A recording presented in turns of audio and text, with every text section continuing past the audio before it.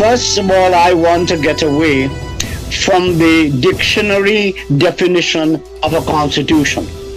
A constitution must have purpose, and the purpose must be to create a nation that conduces to the greatest happiness of the greatest number of people. That is what a constitution must be. And having set the objective of the constitution, you then frame a constitution to achieve that objective. Because we really do have a race problem. Those divisions are real. We see it in our politics, we see it in our trade union. We see that they take the divisions with them. Look at where people live in this US. You have enclaves in the Bronx and in Richmond Hill and in Brooklyn. They're taking the division with them. Women are dying in the streets, and we have a government pontificating running around campaigning for women's vote. No women should vote in this election coming up unless there is something done to the legislation, as Magistrate Kim is advocating. That voices like ours that are not in the political trench fighting it out, voices like ours should become stronger. One of the things about the Caribbean is that we have never had one discourse. Bass will know the days of the New World and the Old World and the radical left and so on. What we had was this concourse of ideas, which I think in the early days of independence pushed us in a certain direction.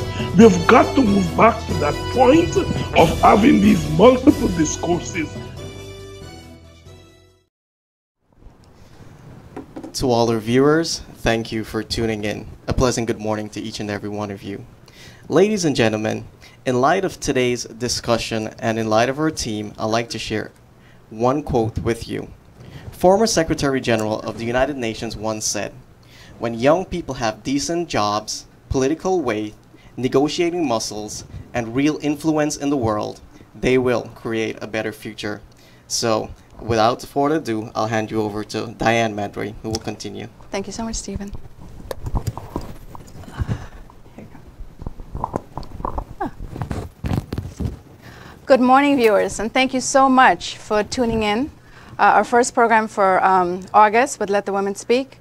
So thank you for joining us and coming in with this very important segment as we celebrate International Youth Day, which is actually scheduled for Monday. But GlobeSpan, together with Let the Women Speak, is partnering to bring this presentation to you in this segment, this important segment.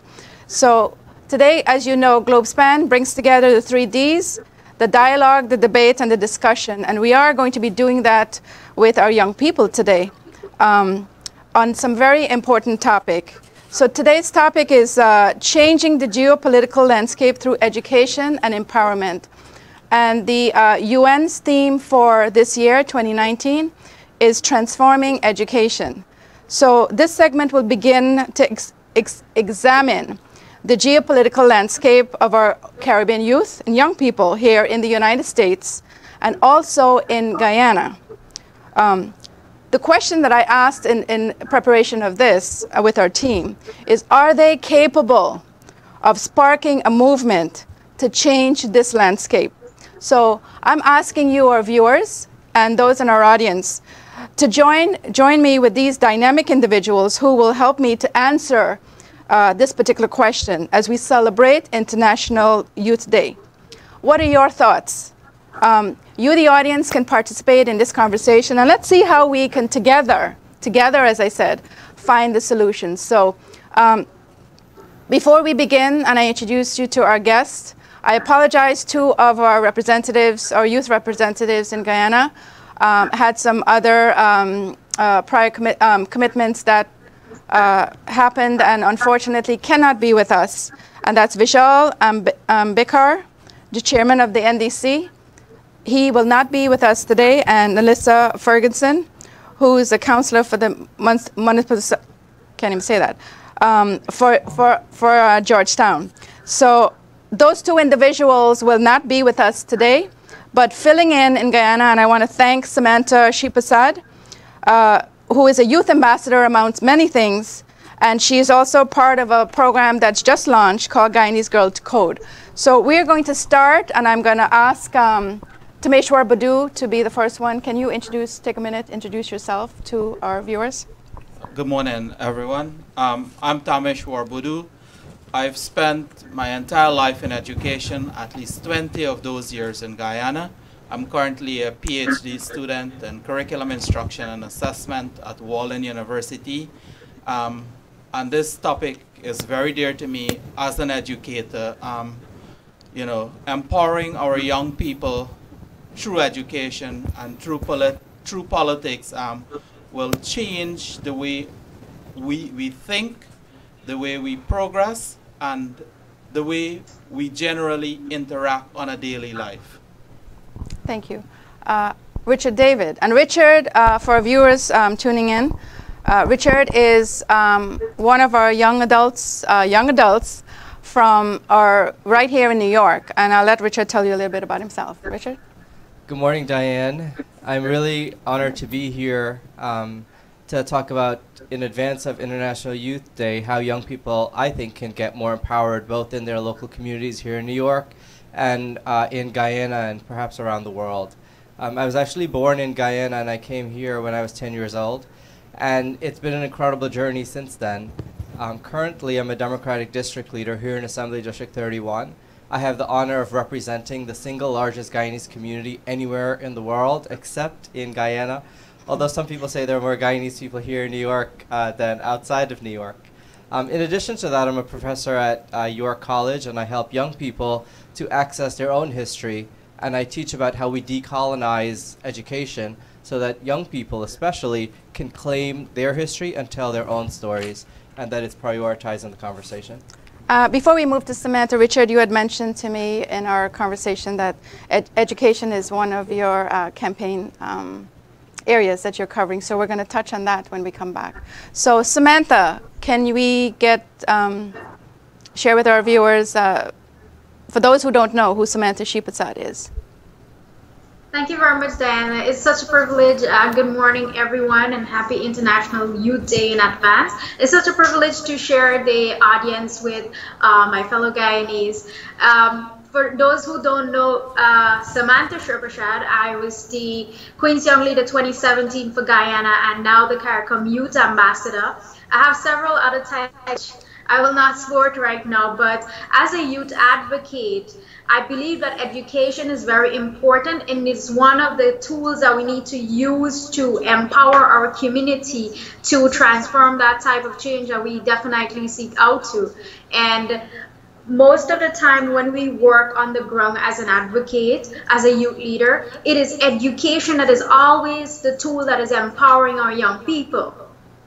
And I believe this time is a critical time that our nation needs and our young people need political will and political empowerment. Thank you so much, Samantha. And before we continue, can you step back a bit? I want everyone to see that T-shirt because it was important when we're talking about our youth. So it says, sure. Yeah, mental health matters. So that's important because in this whole youth movement, that's part of it as well. And Samantha, I know you work on a lot of issues on mental health empowerment. So we'll talk about that as well. So as we continue, viewers, again, my name is Diane Madre, and thank you so much for joining us on this segment of Let the Women Speak. As a disclaimer, may I say this to you, myself and any of these individuals here that are joining me, we're not here campaigning for any political party in Guyana. So please, there's no hidden agenda, so do understand that. I know sometimes criticisms come about, and I usually just let it float over, but whether my experience or not with any political party, this is not a hidden agenda regarding any race or political party for today's segment. Those of you who know my work through Guyana and the Caribbean, it's primarily with youth and women. So, and today, I'm honored to say that even though it's Let the Women Speak and it's Samantha and I, we have the men in our space. And I'm honored to have these guys here because it's so important when men support our women, right? So strong thank you. allies. I'm happy to be here. And I'm also happy to be here. And thank you both for supporting, gentlemen. And Samantha, thank you. She's our goddess in the mix, right? So, so why don't we begin with some of the questions that together some of my teammates had helped me put together in terms of looking at how we can transform this particular landscape. And as I said, Richard represents the United States and here in New York, and elections are going to be coming up. So, and this is not necessarily to campaign for Richard as well, but it's an important topic for our young people about voting and stuff, and Richard will talk about that. So the first question, I'm going to throw this out, gentlemen, and Samantha, and then, you know, we can either go around but try to make the answers as quick so we can move along and cover as much as we can today. So the first question is, why should youth participate in politics? And what are the benefits of their involvements? So why should youths participate, and what are the benefits of their involvement? I'm happy to start. Okay. You know, young people are running some of the largest companies in the world today, whether it's Facebook or social media companies, it doesn't matter. The only space that young people, I think, have really been locked out of is politics. And this is where we need to claim it, because at least in the United States, when you talk about excessive tuition, young people are saddled with that. When you talk about access to public health, it's young people who are saddled with that. When you talk about how resources are distributed, especially in New York, we say communities of color, because the issues that we face in New York, although we all pay taxes, those revenues are not spent equally in New York City, and young people continue to be locked out of that process. I'm happy to be a voice not just for young people, but also to actually give them the tools so that we can all get involved in politics together. And thank you so much. Absolutely. Thank you so much for saying that, Richard. And for viewers, I am not campaigning for Richard, but I do want to say I've watched this gentleman grow up in the last 10 years from a youth to the young man he is today. So I've seen his transformation through youth development and now community development. So this is very important. And one of the things that I do want to add, it really impresses me as an elder amongst our young people to see when young Guyanese migrate here, like you, Richard, and take up spaces and seats at the table. I agree with you, and you know, I don't just talk the talk. When I came to New York and I graduated from college, one of the first things I did with my friends is we created an organization that helped young people to graduate from school. We live in a neighborhood that I said is the largest Guyanese community. The graduation rate here was less than 50%. In fact, we've lost a generation of young Guyanese people that look just like you and me who haven't even finished high school. So it's the graduation level among Guyanese in New York is actually lower in New York than it is in Guyana. And so we've lost a generation of Guyanese even here in New York, and we've actively worked directly holding every one of these young people that we can get our hands on to actually help them to get through and make sure that they go to college. Not everyone goes to college, but we also encourage them to get into technical trade programs or just to get a job so that they can grow into wholesome young people. Thank you so much, Richard. So as we continue, and I'm going to go to our other two panelists, I want to remind you that you are part of this conversation. So we're asking you, as you're tuning in, and again, I'm here with you, Diane Madre. We have Tameshwar Boodoo, and we have Richard David right here in New York. Samantha Sipasad coming in from our studio, from our GlobeSpan studio in Georgetown, Guyana. So we're going to scroll our telephone numbers on screen, so please feel free to call in the numbers and questions and comments that you can provide in support of International Youth Day. Thank you so much. So the question again, should young people participate and the benefits? Tamesh, what about it? Yes, Diane. Our young people, the research has shown that on Global Voice for young people that only a fifth of our world population of young people have been participating in politics and get involved in taking public offices. And this trend needs to be shifted, because if we're preparing our young people, we're saying that our young people are our future. Why are we not transitioning them to take up the political space that needs to take up the transition that are required for them? So one of the the facet for that is education. I remember years ago in Ghana, we used to have what we call a civic life and ethics education curriculum that were offered in school, where our young people were taught some level of politics in education, the executive, the legislative, and the judicial arm of government. And today, what happened is that we do not have a civic life and ethics curriculum that is offered in a Guyanese context, and therefore we're losing our young people. And if our young people are locked out of politics, therefore we're locking them out of the process of democracy. We're locking them out of the process of important decision making. And so it is important that we educate them along that line. Okay. Quick question to that, what you said. You mentioned about the civic program that was being provided. That was in the high schools, or what was that? If my memory serves me right, it was provided for at all school age level. Okay. The only institution that currently offer a course on civic life and ethics currently is the Teachers Training College in Guyana, Sir Potter College of Education. And I must commend them for that, because it brings to the forefront the importance of young people in political transition through education. Okay. If I can just add to that, you know, I think it's okay for young people to not wait and to just take those chances. Because the other thing that you have is sometimes young people are involved, but we're not in a leadership position. And so I've certainly not waited for anyone, and I don't encourage anyone to wait your turn. I encourage people to take your turn and to do what you think is right and bring your best ideas to the table, just like everyone else, regardless of your age. Absolutely. Take your turn. I like that, Richard. Samantha, can we come to you on that? So why should youth participate in politics, and what are the benefits of that involvement? Also, can you add what Tamesh said about that civic program? Did you, because I know you're a bit younger than the others, so did you experience that as well?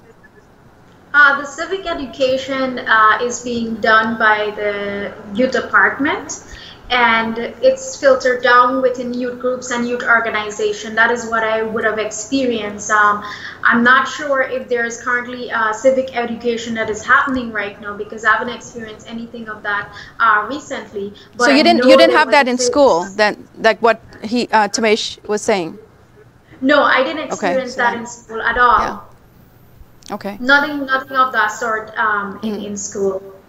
So, but to respond to your question that you just asked, I believe that 60% of our voters' population is young people, and oftentimes we are seen as the statistics rather than the stakeholder in solving issues and key issues that are affecting young people. And most of the time, the decisions that are made by older persons are directing to us and will certainly affect us, whether negative or positive. And sometimes we believe that there is not much consultation that is held on social issues that are affecting young people, and these decisions are just made haphazardly with us being at the table. So what I would encourage young people all the time, if you are not at the table, take the chair and put it at the table and show up and represent your voice if you must. Because most of the time, young people, when you say this is happening, or this is happening to me, and it seems like you're attacking them, no, you're trying to tell them, well, there is a problem here and we need to fix the problem. And when you give them context of the problem, they believe that, okay, you're trying to make them look bad. So they try to eliminate you out of the discussion. But oftentimes, you have to be radical, you have to be real, and you have to get to that table. And make sure you get that chair. It doesn't happen with you being a politician or get to that table as a politician. It happens to you being a social activist. Absolutely, and that's where it starts, the activism. So next question, guys. Why is political education, I think you answered that to some degree, but let's expand on that. Why is political education important for young people? Richard, let's start with you, because I know with us growing up here and you growing up here and the education in school, and since education is also on your platform, let's start with you on that question. I think actually the biggest harm that we do when we talk about politics is how we react to politicians. I think I can't tell you how many rooms I walk into and someone will say to me, oh, he's a politician, let's not let him speak, or he's here for some other agenda. The longer we continue to do that, the longer we continue to make politician a bad thing, in any career there's good and bad, it's I think what you make of it, the harder it will be for young people to want to be politicians. Mm-hmm. And the reason why it's important to be a politician is because you get to decide how your community is run. You get to, if you're a good politician, engage in deep consultation and engagement with the people that you're working with. Now, when we talk about education, that's a big part of it, just the psychology of what a politician means. But also, some of the rules, like in democracy, there are a lot of rules, and we got to know how those rules work, mm-hmm. and then we got to learn those rules, and we got to play to win. I think that's the only way that we can do it. And I think Samantha's absolutely right. We have to be radical. In being radical, though, I don't think anyone's talking about burning down the house or throwing the baby out with the bathwater. Mm-hmm. I think what we're talking about is taking control of the things that we think is right. And I think with that, there are two words. There's a difference between being assertive and being aggressive. So it's not being aggressive and, as you said, protesting and burning things down, There's room for protest and civil disobedience, but I think you're right. I think there's a separation between that and destruction of public property and those kinds of things. Yeah. Tamesh. Hi. So for me, political education is important because it allows you to understand the role of democracy and what democracy does for the society. It is also important for young people to be educated because many a times in the Guyanese society, this is what I hear as an educator moving around. I am voting because I still have to work. Well, young people, I want you to understand this and understand this coming from an educator, that your voice and true democracy can only be heard through your vote. And for you to do that, you need to understand the process and the importance of that. And so education is the only way forward in moving our society ahead. For example, we're going through a political motion right now in Guyana. When the no confidence motion came, and I'm not speaking as a politician here, I do not take a political stand, I'm just trying to put it in real terms. How many of our young people understand what the term majority or absolute majority means? And so many a time, as Samantha pointed out, our young people are left out in the decision making. And in order for us to earn a chair or a seat at the head table, we need to educate ourselves. We need to understand that these are policies that are being presented that will affect our lives forever, maybe 5, 6, 7 generations ahead. And how do we change that? We change that through educating ourselves, through understanding the policies that are thrown to us, and how do we negotiate better policies, better programs, better fit for us as young people in the society. Great points, gentlemen. Samantha, how about you? Why is political education important for our young people? I want to add, before I answer, I want to add to Tamesh as well.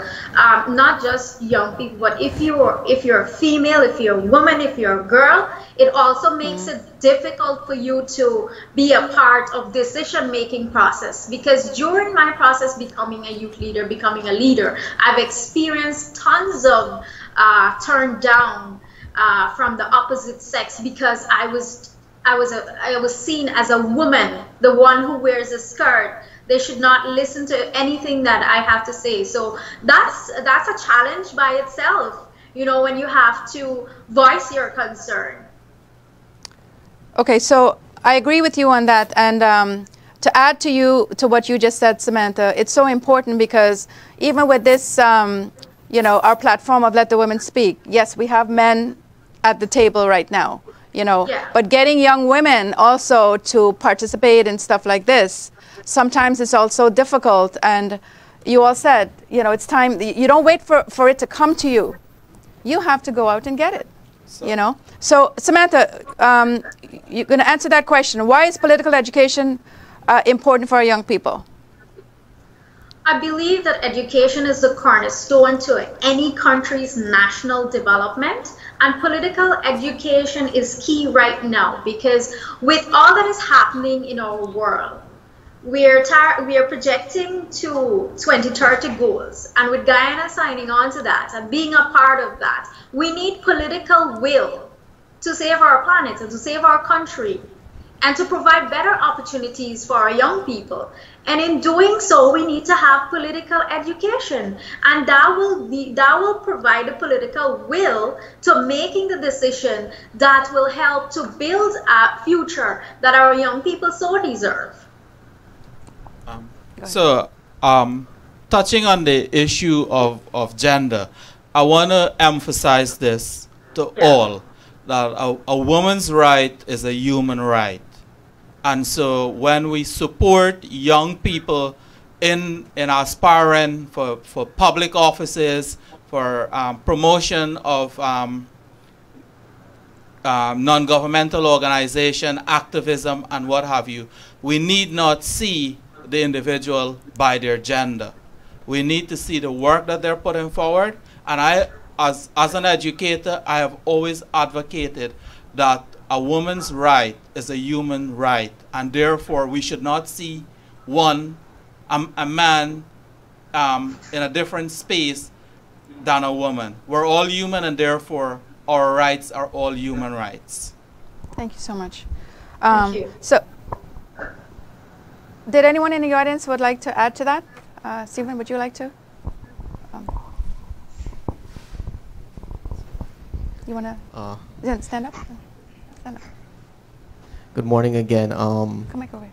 My name is Stephen, actually, and I'm the director for Youth for Human Rights International in Guyana. I'm also a youth ambassador, and I've been representing Guyana at the United Nations for the past 4 years. With regards to the topic at hand, I've had the privilege of being politically involved and having first-hand knowledge with regards to everything that we're discussing here today. It just so happened that by the time I was 23, 24, I became an elected councillor on the Regional Democratic Council for Region 3, and then subsequently a councillor on the Neighborhood Democratic Council back there in Guyana. With regards to education and the issue of young people becoming involved, I believe for far too long, and this is just piggybacking on what your panelist has said earlier, I believe for far too long, young people have been marginalized and disconnected from mainstream politics and mainstream decision making in our country. And this does no good. As Samantha and the others have said, at the end of the day, it is incumbent upon government to make policies and have these policies, installed in the country. But what young people need to realize is that these policies affect us in some way or the other.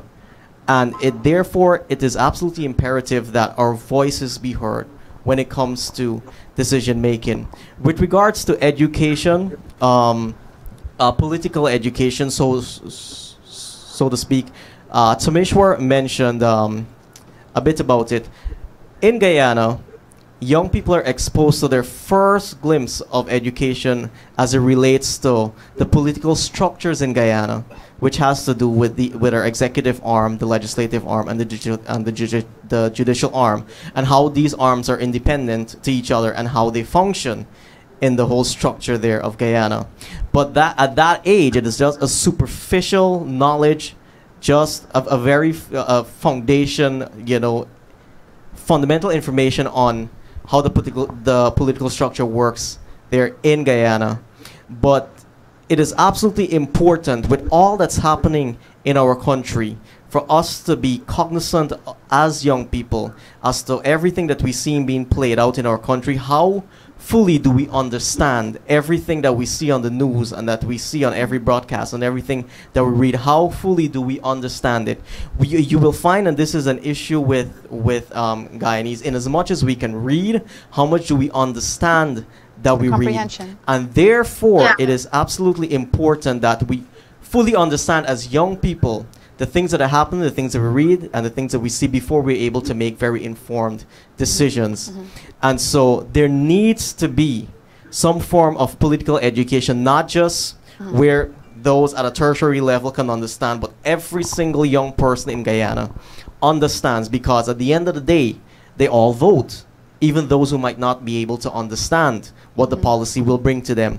And so it is important that systems be put in place, and this is where our voices come in. We have to serve as the advocate where we understand, but we serve as that advocate where we can therefore disseminate the knowledge to you know, our community members and our community young people at the grassroots level.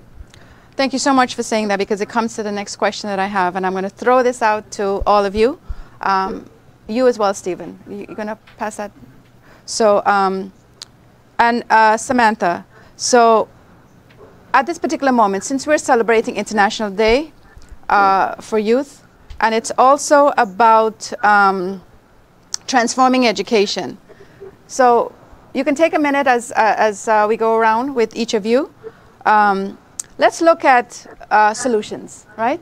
What are the curriculum that we can probably think? Richard could be here in New York looking at our Caribbean community, our youth here, based on the information that you had said earlier, and for our youth for Guyana, looking at that as well. So what curriculum might you suggest that we can use, or we can suggest to our you know, politicians or political leaders that can address political education for youth? All right, so I'll take the lead on this one, because curriculum is my baby area. Now, in order for us to develop a curriculum to address the issue of why political education, I want to touch on something that I saw. I was listening to a debate in the St. Lucia Parliament, where the St. Lucian parliamentarian, there is a French patois community, and the St. Lucia parliamentarian presented his debate in the Queen's English. And you know what he said? He said, "Madam Speaker, would you permit me to present the same debate in the French patois so my constituent can understand?" I'm saying this to say that when we develop curriculum to address political education, the words, the subject matter, the content matter of that curriculum should be so designed that it addresses to the needs of the society in Guyana. The language should be that even a 10-year-old can pick it up, read, interpret, and explain to someone to say, this is what democracy means. This is what a constitution means. This is what a political debate is. This is what a geographical constituency is in Guyana. So therefore, for me, a civic life and ethics curriculum would address... To bring that back, based on what you said. To bring it back. We need to have a civic life and ethics curriculum, and in our school, starting as early as our primary school. 2, youth movements, where our young people are going into our community, and these do not have to be politically affiliated. I know our political parties have youth arms. But those youth arms, many people who are not politically affiliated with any political party, but just show up to vote on election day, do not reach out to those political parties, or they're not involved in many of those activities to be educated politically. So the non-governmental organization and or social activists are the people to take the curriculum, the civic life and ethics curriculum, go into community, have bottom house sessions, you know, whole town hall meeting, and break it down to the language of the people. Because if you are able to speak the language, they're going to understand. And I can share from personal experience as a lecturer at the Teachers Training College. We have students coming in from all over Guyana. And many a times our young people came with a Creole background, including myself.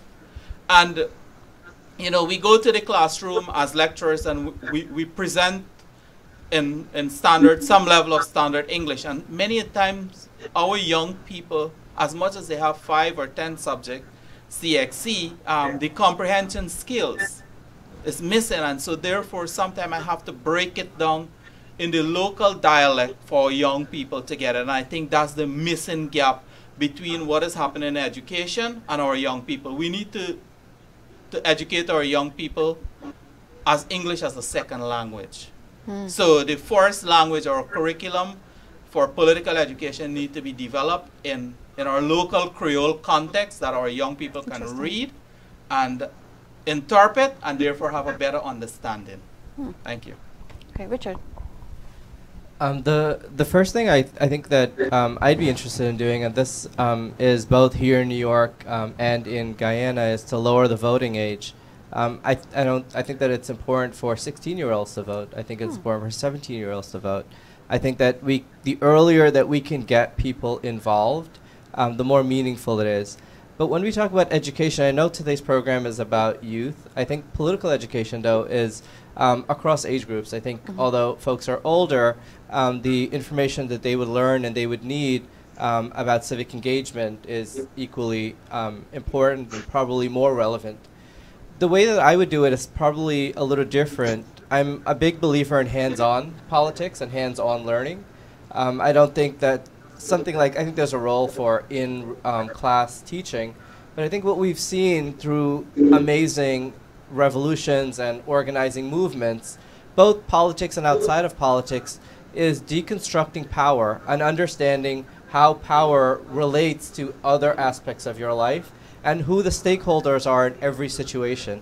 I think the more that we can deconstruct power and give people the tools to understand and assess risks and to understand consequences, we would be better able to help them actually do this. And I think that it could happen in the classroom, but I've seen it being more successful outside of the classroom. And I've seen it be incredibly successful when regular people have this information at their disposal. And so the means that we're communicating it, one is the classroom, but we have the internet. There's no reason why people couldn't look at this curriculum online, access these tools online. And so the tools for social change should be there. They should be templates. And that's how I think that we can get education, both to young people, and in Guyana, in the Caribbean, but also across different age groups where I think it's most relevant. I think you and Tamesh need to team up on this idea of, the voters registration. The voters registration, especially, maybe, I'm not saying it's not impossible to have it done here, to lower the age, but maybe possible you guys taking this to Parliament and see if there's a possibility of lowering the age for Guyana to get more youth involved. So I like that. I like that idea. Yeah, youth participation, because 15, 20 years from now, they're the ones that are going to be taking the seat Richard and I have, right. And so it's important for their participation in the decision-making process. And we have a comment from Suresh Sagrim. We need to hold our politicians responsible. So I agree with that. And he mentioned earlier that we are ready to hold them accountable. Are we going to? Okay. All right. Suresh, we're going to answer that question. I think we have a question to address the issue of accountability and transparency in good governance. Okay. Thank you for saying that. So let's move on to Samantha. Samantha, in terms of what are your thoughts on if we were to create solutions, and we're talking about this openly now, and with the situation, the political situation in Guyana, knowing that you are a youth ambassador, you represent Guyana on its whole. What is a curriculum change or implementation that you would want to see for political education, particularly in the schools, as what the gentlemen have said? So first of all, if we're going to implement a curriculum, I believe we need to have some form of consultation, and we need to have some form of research done to develop this curriculum that is going to provide us with voter education.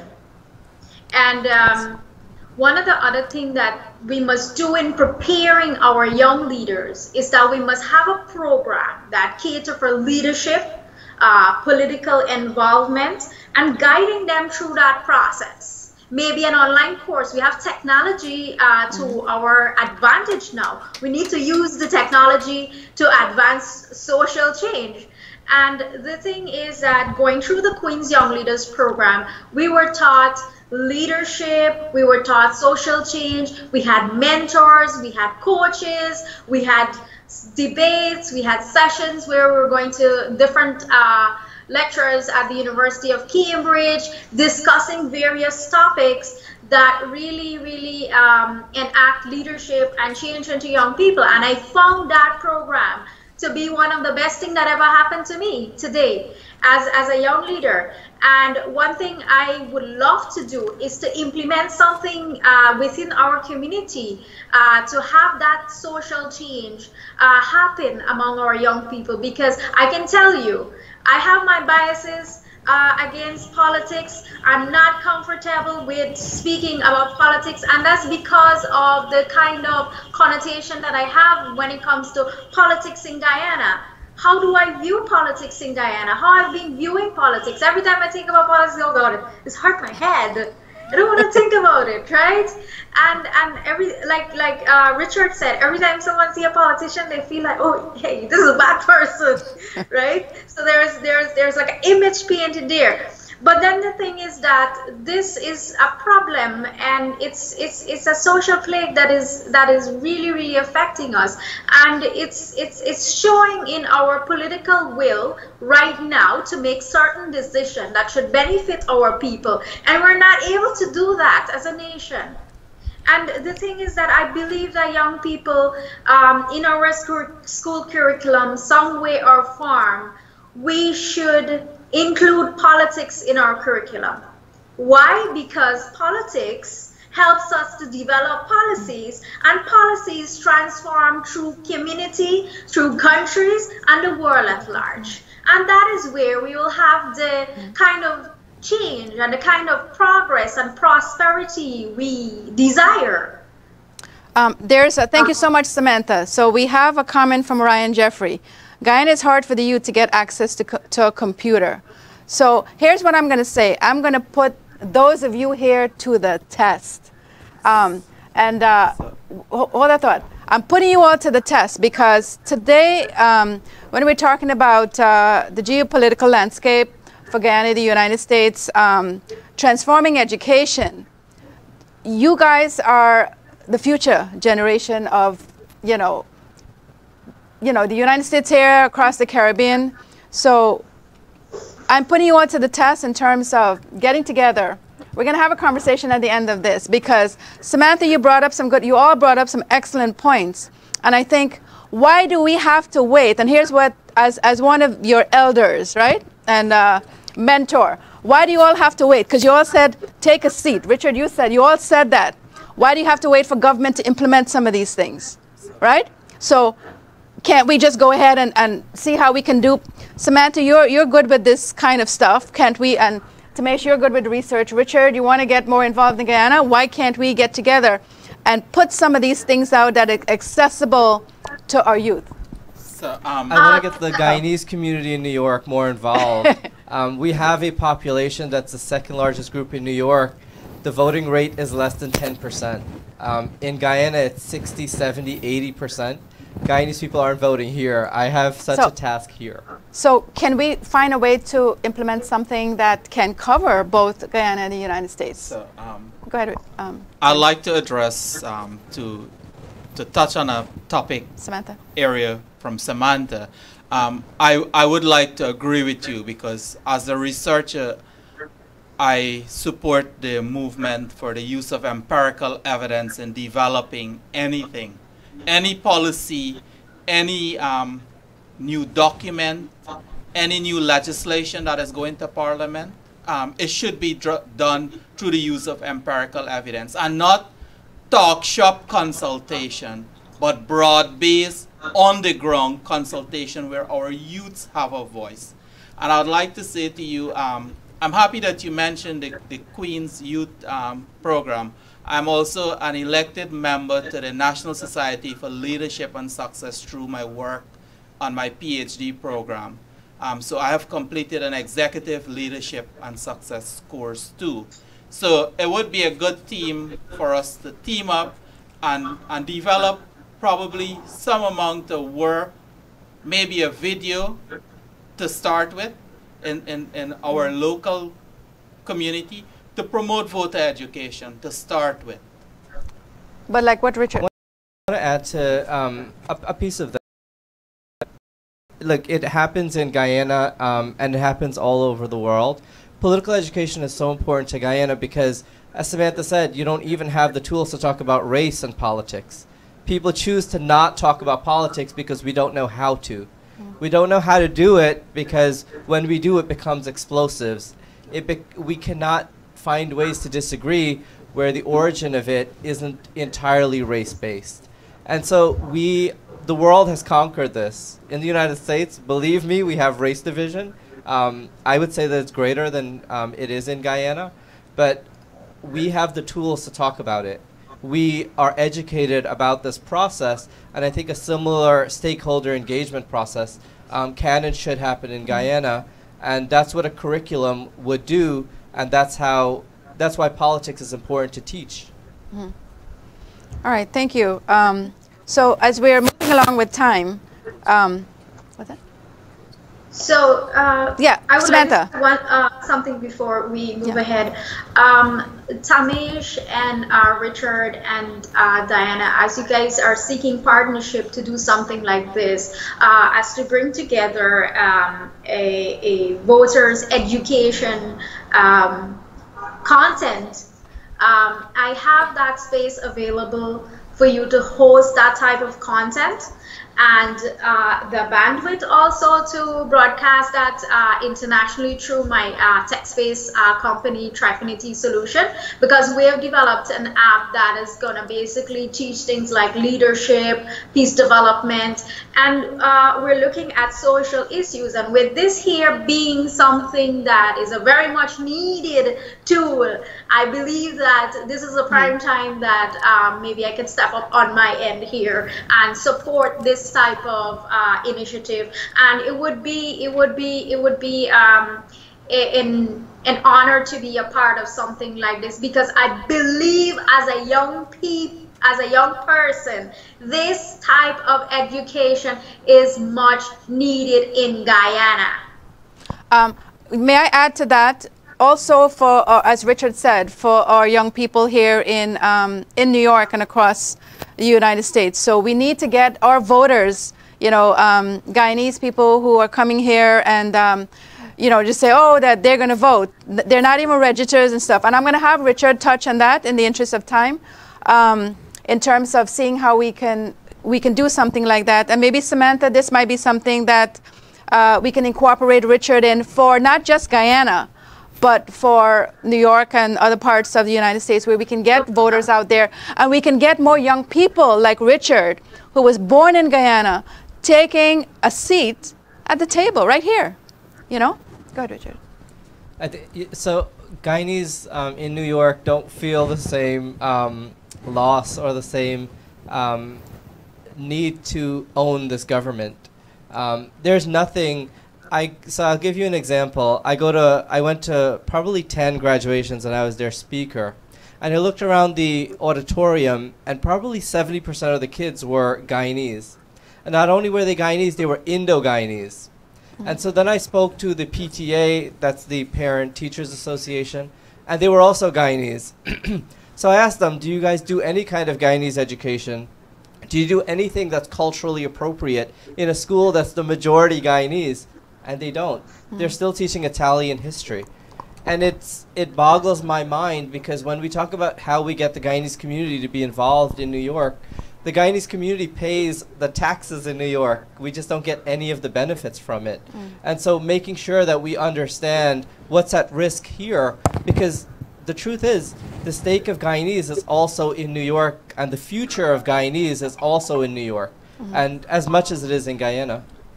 So Richard, I as an educator, there is one thing I always emphasize. If you want to strip a man of his identity, strip him of his culture. And that is what is happening in education. We're not transitioning our cultural education to our young people, and that is what is happening across the world. As a Guyanese, when I teach math, I'm a math teacher, I teach it with cultural relevance, right? I teach math overseas. I work in a country that has background of international business and tourism. Now, if I'm to teach as the textbook, parrot fashion, there is nothing other than creating robots, right? So what I do, I cultural appropriate that content to suit that environment. And so that is what needs to happen here in New York, even if it means for you to get the boys to sing Devote Education in the chutney song and beat the tassa drum and get it going. It's cultural appropriate. That is what the people gravitate to. But when you hear a statistic that 50% of the Guyanese students in New York aren't even graduating from high school, and you realize that it's lower than even Guyana, that should be alarming. And that's why I was proud to launch the very first Indo-Caribbean history class at UR College. And people said to me, why is it Indo-Caribbean history and not Afro-Caribbean history? Because Afro-Caribbean history had been in the college for 50 years. In fact, it's currently being taught there. And this history, UR College, a lot of the students are actually Guyanese from this neighborhood. And that history had never been taught. And so for the first time, we got a class that's culturally relevant that includes this shared history and background into their curriculum for the first time. But and that's you're a teaching shame. it. And I'm teaching it. But that's a shame because Guyanese have been living here since 1960. For that to happen when we're going into 2020, it's abysmal. It's shocking, and we're decades behind. And it's the same thing with in a Guyanese context in terms of politics. Do we teach our political history? We have a rich political history of outside interference in politics, with geopolitical space. We're sandwiched by Guyana, Brazil, and Suriname, with Venezuela being a political turmoil and a political pain to the Guyanese Guyana's as large as England. It's not the size. It's our mindset. It's our mindset. Growth and development. Okay. Oh, Malasuk there. It's not just Guyanese, Richard. There are Trini in your... Okay, thank you. That's absolutely true. Yeah. So there Be are inclusive. Indo-Trinidadians, Indo-Jamaicans, Indo-Grenadians. But this broadcast, I understand, is focused to a Guyanese audience, and so that's why I'm talking about Guyanese. Actually, no, it's not just Guyanese. It's been expanding across the globe. It's So Trinidad, absolutely all Trinidadians, Indo-Caribbean communities, but Caribbean and West Indian communities, both Afro-Indo. In New York, we have Spanish people from the Caribbean. We have Chinese people from the Caribbean, and so that's why we got to be very specific. Right. Okay, so as we're closing out, so we have watching from England. Thank you so much, Danita Bacchus. Interested and informative. Thank you so much. We have okay, so we've had some pretty good responses. So as we wrap up, I should say, I'm going to pose one last question to our panelists, and then I'm going to ask them, in the process of answering that question, you're going to close out with some of your last comments, and we can check with the audience and see if there's any questions coming in from our viewers. Has there been any questions from our viewers that we need to answer? Okay, so before I state that last question in our closeout, I want to indicate for Richard David, I am not here, pushing Richard or any political party, but he's here. Thank you so much, Richard, for coming and joining us in International Youth Day and transforming the education and the, looking at the political situation in terms of Guyana and across the Caribbean and seeing how we can come up with solutions. So I think you all came up with some excellent points, and I'm hoping that we can, outside of this dialogue, we can continue that conversation and maybe bring it back to this space.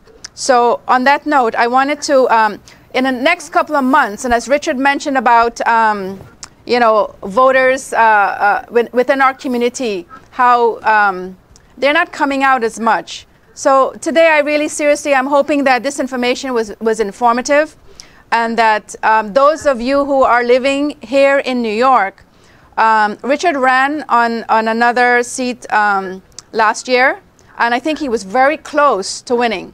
And here's what I'm putting out there to all of you. And I'm going to be here to support this. Richard David is going to, you're going to see that election's coming up in a few months. We don't know the date yet. Registration is still open for those of you who who are citizens and would like to register to vote. So I'm going to have Richard mention that in terms of where people can go to register or where you can get that information.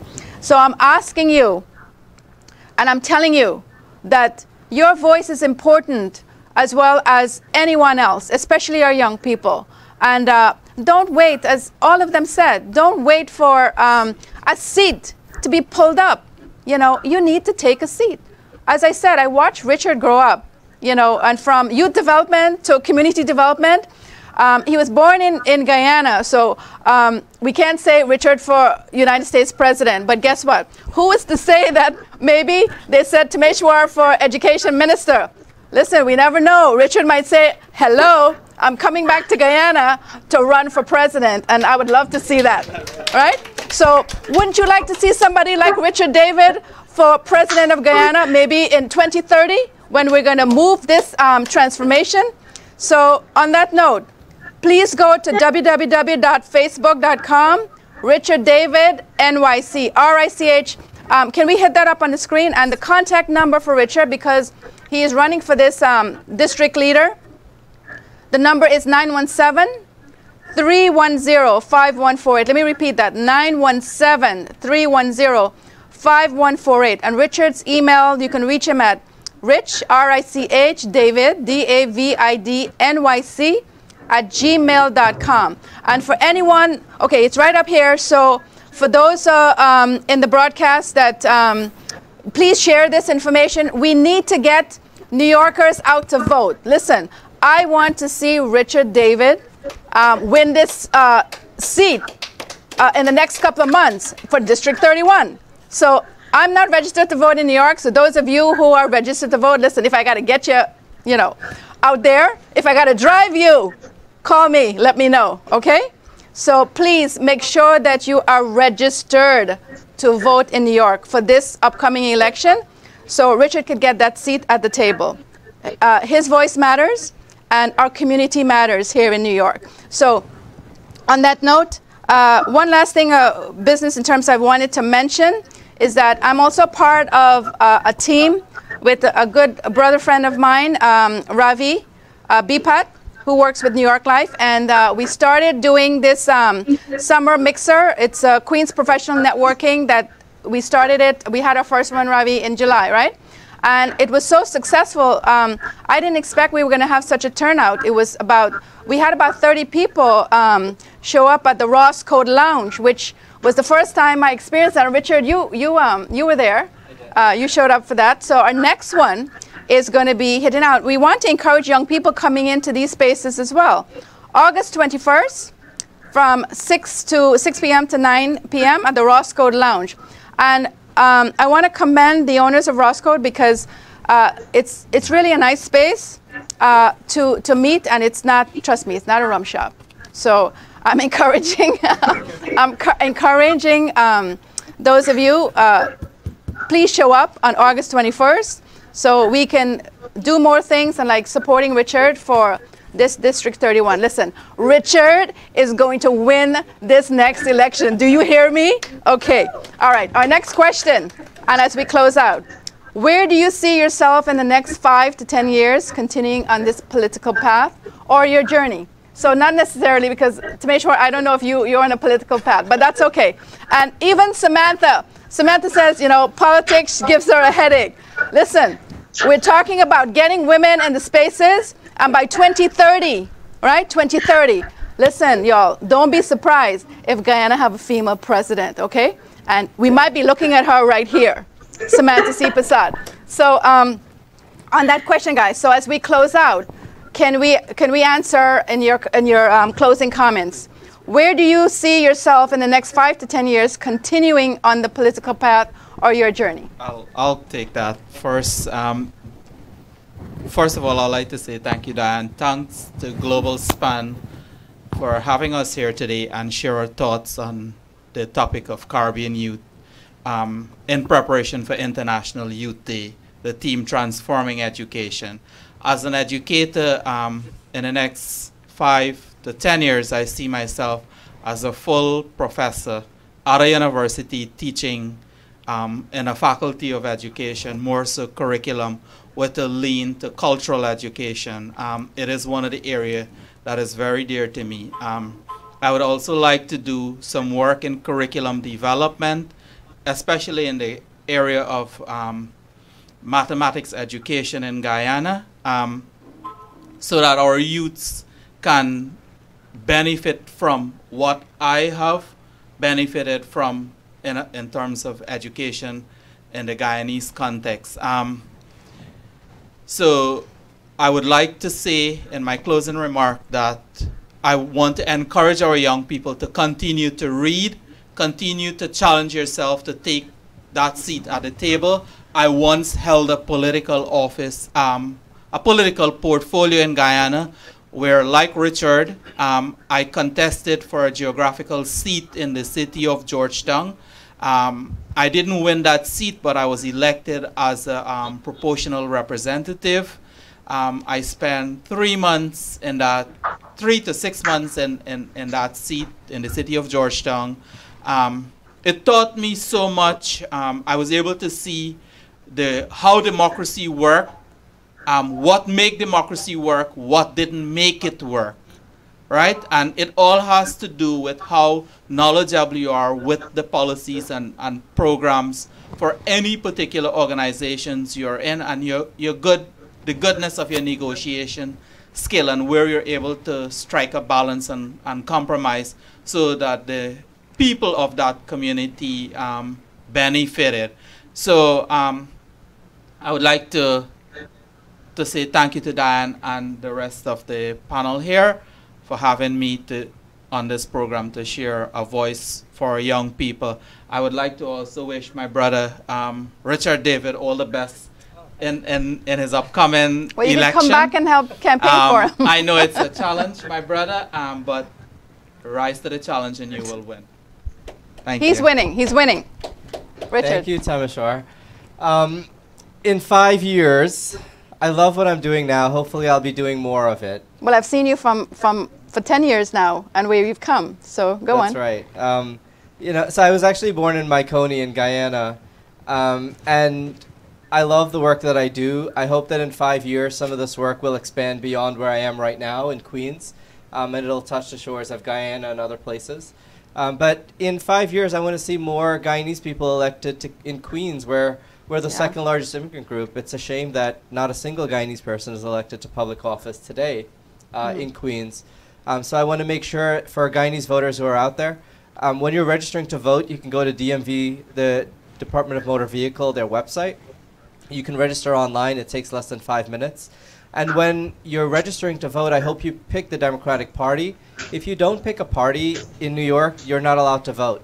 It's a different system, and that's how it works here. So until the rules change, I hope that you'll pick a party. I hope you'll pick the Democratic Party. That's the party I'm a part of. And I'd be honored to have your vote. Going back to this topic of International Youth Day and some of the incredible work that you've done in the period of time that I've known you, Diane, it's so important, and it's so important especially in Guyana, where Samantha is, because we have young people in Guyana who are yearning for an opportunity, and there are so many opportunities that we have in New York that are just not the same in Guyana. I hope that on International Youth Day this year and years coming forward, the promises of a bright future are as bright or brighter in Guyana as they are here in New York. And anything that I can do to be a part of that, I'm not just wearing this Guyana US pin for show. I really feel like I'm Guyanese American because I'm a part of that experience, and I want to make sure that opportunities are continuing to grow for Guyanese in Guyana. And I think Samantha said something that we can look at, so we can have that conversation. Stephen is here, Stephen Singh, who is from Guyana as well, that I think is also important in this space. And I see the future of Guyana can be bright if, you know, all of you young people, as you clearly said right here, that, you know, don't wait for the seat to be pulled up, you know, take it, you know. So, Stephen. Yeah, Diane, like I said, like Tameshwar, I too held 2 politically appointed seats there in Guyana. And for quite some time... Come over here. Sorry. And for quite some time, I never saw myself as a politician. And then it dawned upon me the fact that I was elected to these 2 seats. The fact that I was elected to these 2 seats, it made me a politician. But in it all, I went to my high school, and the motto for my high school was a Latin word, serviam, I will serve. And through all of these discussions and all of these talks, at the end of the day, that is what we do as politicians and as young people in political offices. We are there elected to serve the people in our communities, to serve our constituency, and that is the bottom line. We listen to their cry, we listen to what they have to say. Consultation is key, and we serve based on that. So where do I see myself in the future? I want to be able to serve the people of Guyana. Their integrity and their well-being is dear to my heart, and I want to be in a position where I can serve meaningfully and where I can make meaningful decisions that will benefit the people of Guyana. Okay, so they keep telling me that we're closing out on time, so I'm going to ask Samantha to quickly give your last closing statements. Where do you see yourself the next 5 to 10 years from now? With one of the current situation that is affecting our people, creating opportunities and finding employment, in the next 5 years, I see myself as a technologist who will be able to build solutions to basically transform those type of problems that we are having. So giving back to the community and serving people, community development, that's somewhere that I see myself. I don't really see myself in a political office more so, but on a social, technological standpoint. So remember, Samantha, we have this recorded, right? So yeah. We're going to come back 5 years from now and see. No so problem. As we closing out here, I want to thank all our participants, Samantha Shipasad, for coming in. Thank you, Samantha, for taking the time and coming in and joining us last minute when we had the other 2 had other commitments that couldn't make it. So I so much appreciate, and I will continue to support you as you know we've been doing. And Tameshwar Badu, I am so proud and impressed with having the opportunity to finally meet you in person and see where you are heading. Also, Richard David, you know, you have been Sucre and I, our baby. So to see you grow to this point, you know, you have my full support. I can't vote for New York. I don't know if I can, but we'll talk about that later. And Stephen, I'm so impressed with you young people. So on that note, I want to thank GlobeSpan for giving us this opportunity, and to all our viewers and to our youth across Guyana, the Caribbean, and the United States.